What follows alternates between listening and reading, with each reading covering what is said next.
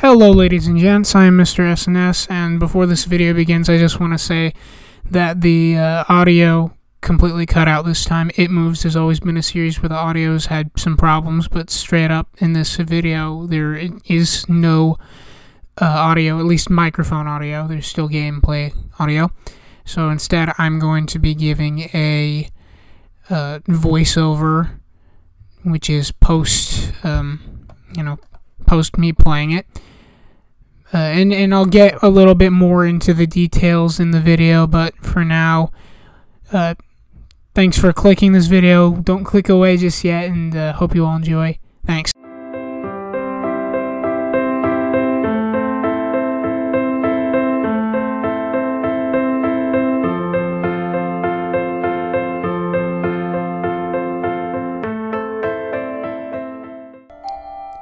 Hello ladies and gents, I am Mr. SNS and welcome back to It Moves.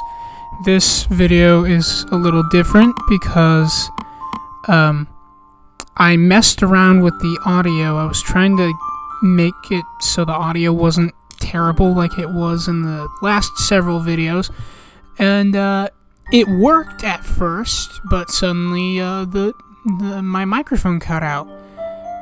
So thankfully, because it was OBS, I still have the footage, I just don't have the audio. So right now, I am dubbing it in more or less.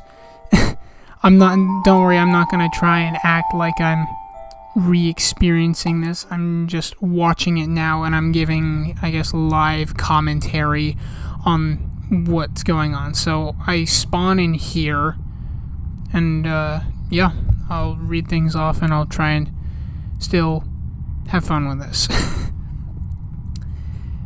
So, this is just a little strange. Hopefully I'll never have to do this again, but yeah, at least I now know how to do this if I ever need to again. It says woof. A bunch of school books. A poster for a play. Did I really leave the mouse icon on the screen? Oh, shoot. I'm looking back at this and... Oh, I think it's here I noticed that there was, like, my mouse was sliding. The feeling that something's invading your privacy, even ill will, is still disturbing. I'm gonna need to read fast now. Yeah, but I noticed that I think I kind of slide a little bit too much, or there's a delay. Sorry, my audio had to cut out, or my audio cut out now for some reason. Yeah, so a bunch of school books. Good. You are. The clock has stopped. So now I guess I need to be tracking my microphone to see if it cuts out while we're in the middle of this. Yay! Even if you don't know why they are here, you hold the greatest amount of fear for them. And yes, I'll acknowledge the weird thing that just walked down the stairs. That definitely startled me. So you don't get any neat reactions out of me. You just a bathtub in the middle of the classroom. You just have to bear with an old picture of what seems to be a religious man and woman. You just have to listen to the omniscient voice. It's a triceratops that knows exactly what's going to be happening. Yeah. A bunch of school books. A stack of comic books. So there's a part that where I just got lost here, and you're going to see that in a second. The sounds of screams are awful. They are even worse when they are your own. Still a bad reader. I'm sorry about that, guys. The locker. And there's a spooky thing that startled me the first time, and even when I was trying to dub over this the first time. Yeah, but now locked. Locked as a locker is, and I couldn't go back in. So I go into this room here, a writing desk of some material, with some material on it. Writing desk with some school material on it. A big filing cabinet. Various books that look like they would be hard to read. Looks like there is nothing inside. A writing desk with, yeah, okay. But at least this time you don't have to hear me in the background. You can actually hear me just yelling into the microphone. Okay, yeah. A pile of mattresses, dirty and worn out. So this is the part where I get confused. Mattress. There's a dirty paper here. It reads, knock, knock. There's a dirty piece of paper here. The text is illegible. Sorry. So, yeah,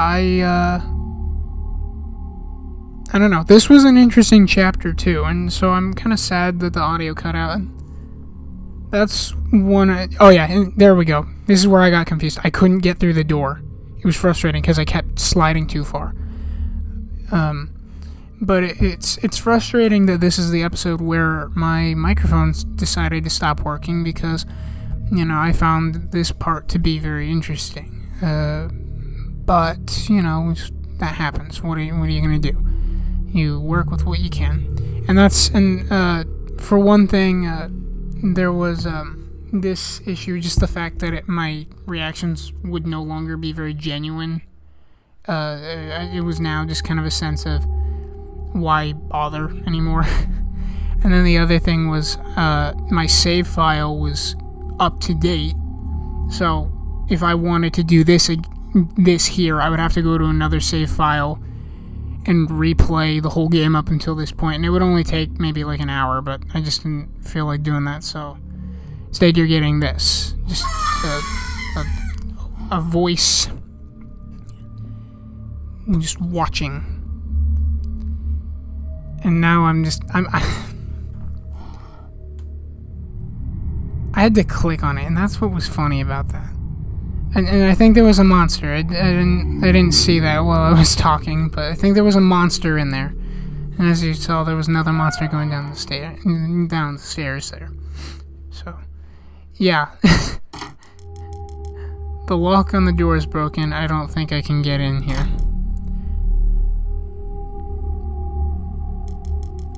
There are various school rules written here. Sorry. And then these guys were creepy. This was creepy. These dudes here, these like cow thingies. And there's just something about the way they move so slowly. It's just eerie to me, especially just the fact that they don't do anything. It's like a whale to me. This big creature that technically could kill you, but just won't. And there's something kind of creepy about a gentle giant, the idea of something large that has no ill intent. And I mean, it's comforting too, but there's a hole in the wall where roots have grown. But there's just something kind of terrifying about something that doesn't, but easily could just, make things bad or whatever. Okay, I'm in this room. A busted old machine of some sort. Plants grow through cracks in the floor.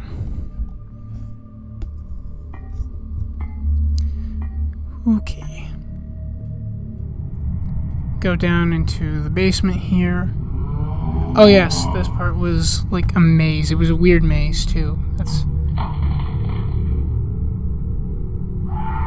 yeah, you go up, and then but it's weird because it's like one of those looping mazes. It's not, just set up. I think I had to go right. I think right was the correct way. So I actually got really close to what I was supposed to do on my first try. But I didn't. I was close, but I didn't do it. You're supposed to go left here, and then up, and then right. But I went left again for some reason. Okay, I think my microphone still is cutting out, and I have no idea what that's about. This audio mixing thing is very new to me. But, Anyway, so I get through the maze here, and hopefully this isn't too deafening. Both my voice and the game. I'm checking, so it's a little difficult because I can't be listening to the footage while I dub over it because, excuse me, I can't do it while I'm dubbing over because it just ends up I can hear my own voice looping and that throws me off. I then start slurring my words. So we end up here with whatever this thing is. It's creepy, like, honestly. And I'm just there on this table thing, or this, what is that, an altar? It's all shaky. Ooh, spooky. They're closing in. Why? What is, like, what's wrong with this kid's nightmares? Okay.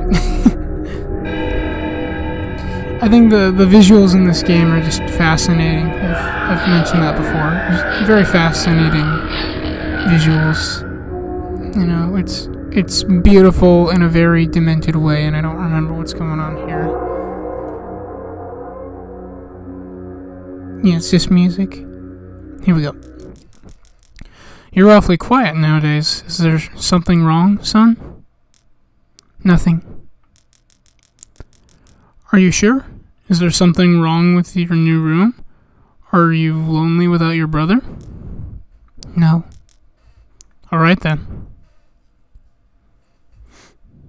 I don't know why I read his lines like that. We're just going to, I woke gradually. The room was once again dark. As my eyes adjusted, I could gradually make out the window and door and the walls, some toys on the shelf, and even to this day I shudder to think of it, for there was no noise. No rustling of sheets, no movement at all.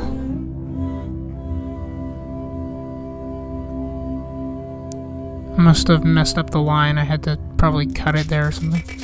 The room felt lifeless, not yet empty. The nightly visitor, that unwelcome, wheezing, hate-filled thing which had terrorized me night after night, was not in the bottom bunk. It was in my bed.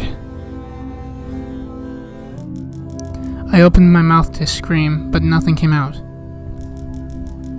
Utter terror had shaken the very sound from my voice.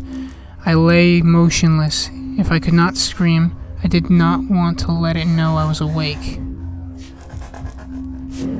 I had not yet seen it. I could only feel it. It was obscured under my blanket. I could see its outline. I could see its presence, but I dared not look. Or I could feel its presence. The weight of it pressed down on top of me, a sensation I will never forget.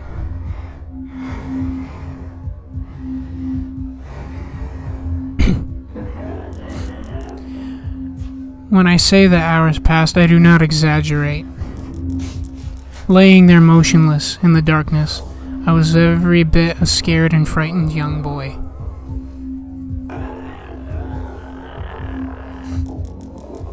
If it had been during the summer months, it would have been daylight by then. But the grasp of winter is long and unrelenting, and I knew it would be hours before sunrise.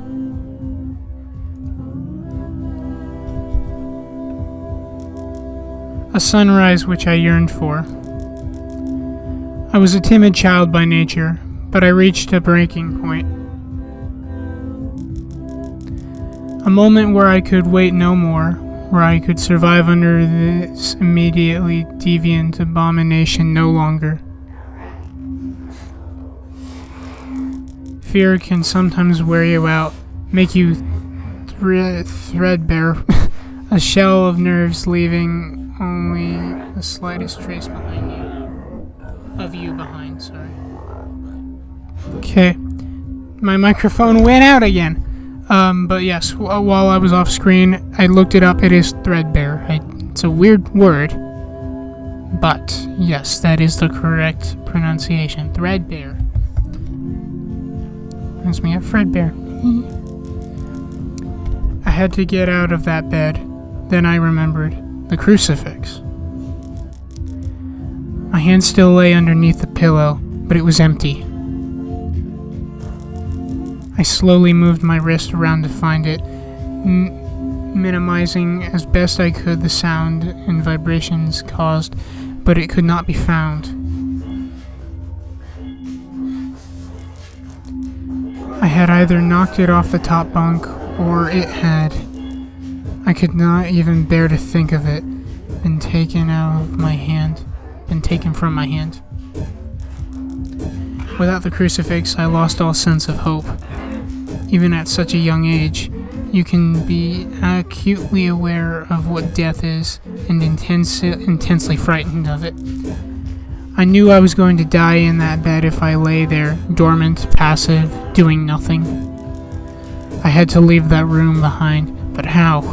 Should I leap from the bed and hope that I make it to the door? Yeah, sorry about these pauses. What if it is faster than me? Or should I slowly slip out of the top bunk, hoping not to disturb my uncanny bedfellow? Realizing that it had not stirred when I moved, trying to find the crucifix, I began to have the strangest of thoughts. Wonder what these thoughts are. Another dream. Chapter 6, The Abyss. Now, this one I am, Yep, okay, so this is where we're picking up in the next episode. And here, these are the save files. They're all they're all up to date. So, there's not really much I can do.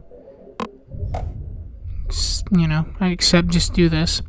Anyway, yeah, so I'm underwater, so that's pretty cool. I'm not what's the fear of the ocean? I can't remember, or deep bodies of water. It's like thalassophobia. I'll fact check that, but yeah, I'm not scared of water, but I can tell this will be pretty intense, so I'm looking forward to the next episode. Anyway, hope you enjoyed this video and this weird voiceover of me.